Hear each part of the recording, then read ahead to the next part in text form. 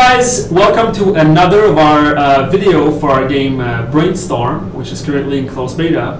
My name is David, I'm head of the marketing at Genia here, and I'm with another fantastic person, Stefan, the game producer of the game. I said game 2 times. Game producer. Hello. How's it going? Doing fantastic. Cool. Have you met the client? Personally. Okay, cool. So, game mechanics. That's a topic we want to cover right now. Yeah, the basic Where do we start? The first thing you'll do when playing Brainstorm is decide where you build your city. Cool. So let's say I know a lot of stuff about Australia. I'll go and start my city there because I'll be exposed to knowledge related to the Australian culture. So if I'm good at boomerangs, Vegemite, kangaroos and stuff, I definitely should place my city there. Cool. Okay. So here we are. So that's your city that you built already. Yeah, we've started it a few minutes ago, and already we've built the reactor. The cognitive reactor is already built. Yeah, let's go in that city. You know, that's like the core. That's the main building of the whole city. Yeah, that's where you connect and activate the knowledge fragment and the knowledge you have, you find throughout the games. Excellent. Okay. So before we actually begin, I just want to bring to your attention the HUD right here. In order to cover the basic mechanics, we're just going to talk about our 3 main resources. Like the game revolves around these 3 resources. The first one is the energy. This one rules everything that you're going to do in the game. Sending experts, sending exploration vehicles, sending extractors to acquire Genia, attacking enemies.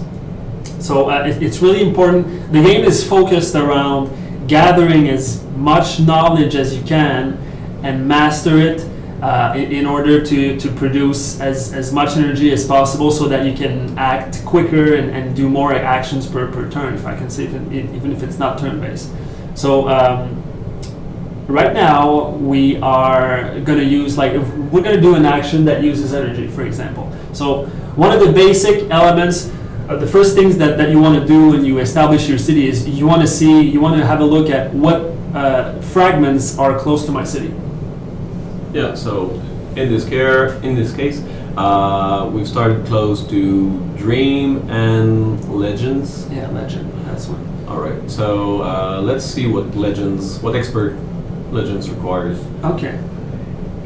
So right here we see that I have a guide, an ethnologist, and a biographer that can analyze this knowledge, but this guy is more specialized in it. Yeah, fun fact, if you look at him right, you may recognize him in a later video on Twitch. That's correct. That's actually an interesting fact, because all of the experts, they have this certain aesthetic that looks like one of the developers of the game. Most of them. Most of them. In this case, the game designer. Yeah, in this game, the game designer. So to get this guy, this expert, we need the control center. So let's go and get it in the city. Alright, so in the list of buildings, so you will find the control center. It will unlock, again, more fragments. There is modifiers and bonuses that come with it, and most importantly, in this case, we unlock the expert. The expert that we want. So let's build it, and so when the building is finished, I actually need to claim it. So this is all the rewards that I'm gonna get. I click OK, and then I can see all these fragments that are being stored in my library. But they also appear in, they're also like stored, if I can say that, into the reactor so that I can master them later. So how about we do that right now? Yeah, let's try one. Okay, so this is where the quiz mechanic comes into play. So I can see here that I have 4 notions available to be mastered, and I can start the process right now.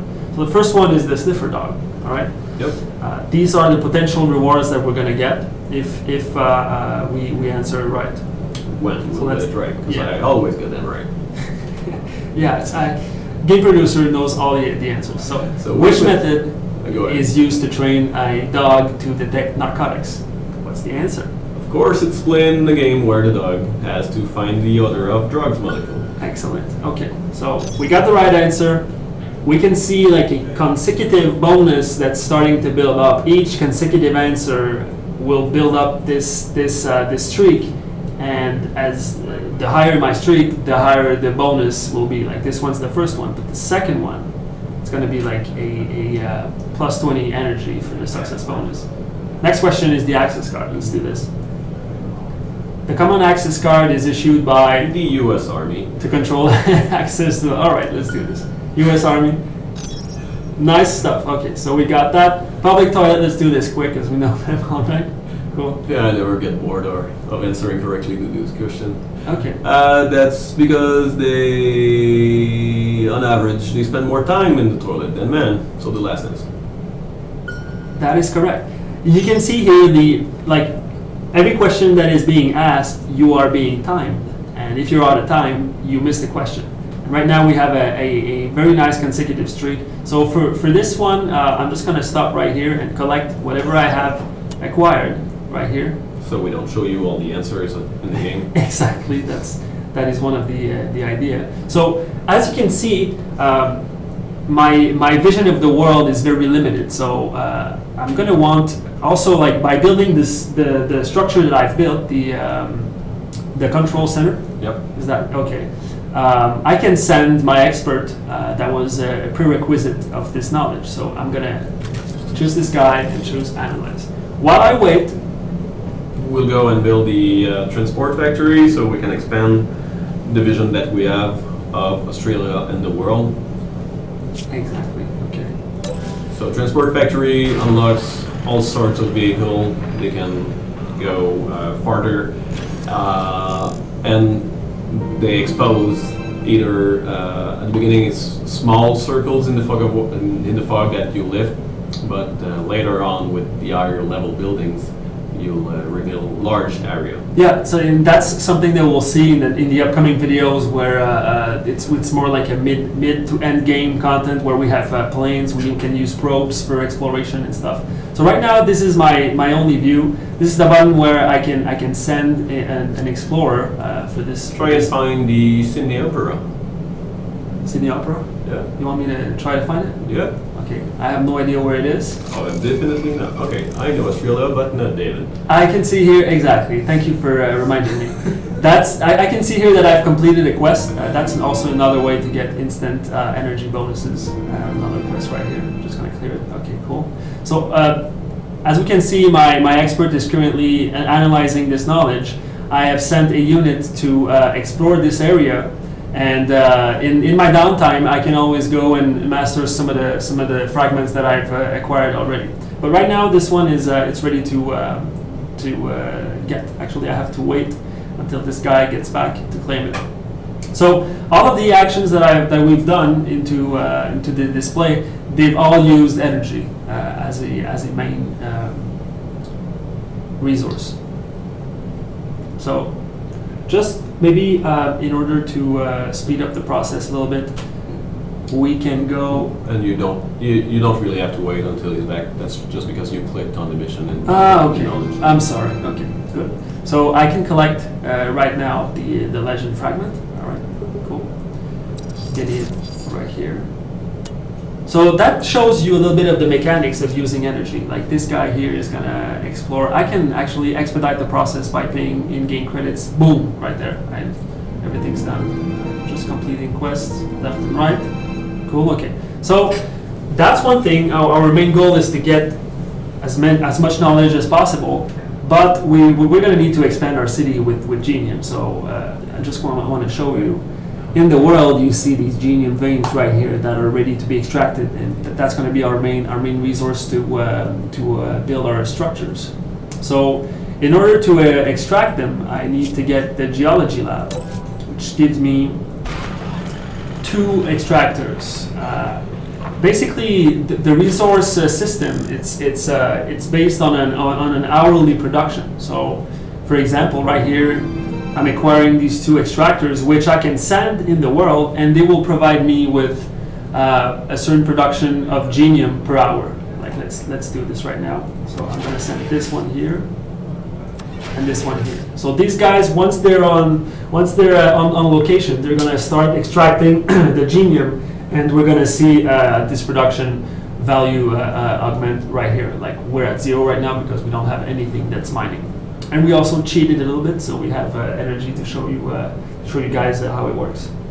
Once again, the game is on 30 days. So once all of your resources are depleted and you've done everything that you had to do today, just leave, do your stuff, and come back again later for more. Once all of your resources are claimed and your knowledge is acquired. You can also use the task queue to queue building construction, since you'll get automatically more and more Genium with your production. If you plan for a building for which you don't have the Genium yet, it will start during the night, during your gun network, without you even being there if you queue it. That's cool. So basically I can queue up like 4 actions, and if I'm gone for 2 days, they're going to be executed while I'm gone. So you won't lose Genium production. Okay. Your games. Cool. Still be active. How about, do you want to talk about the population? That's maybe our last resource. One of the last thing that you need to understand from basic game mechanics is the population. Every smart building you build come with workers. Those workers, they don't necessarily reside in your city, but if you build residential area, they will move to your city. Once you're there, once they are there, you can collect taxes. So it's automatic based on the building type, the residential building type you will decide. So for example, right now we have 0 population out of a potential of 1,200. Yeah, you've got 1,200 workers in your city right now, in the 3 different smart buildings. So you can go and let's go ahead and build a few residential areas right here. Yep. These are going to fill up my population potential, if I can say that, and give me a modifier of taxes. Yep. We can build. We strongly encourage players to always max their population as soon as possible. Because 3 Genium an hour doesn't seem that much compared to what the robot just gave you, but you won't have to ever spend energy for the production from the housing. Cool. So that's a good way to have a steady Genium income, even if you're not there, even if you forgot to send your robot back into mission. You'll have a steady Genium income. All right. Well, that's it for now, guys. Thanks a lot for listening, and we'll be back for more with a video on a later gameplay that we're going to show you some cool mechanics. All right, stay tuned.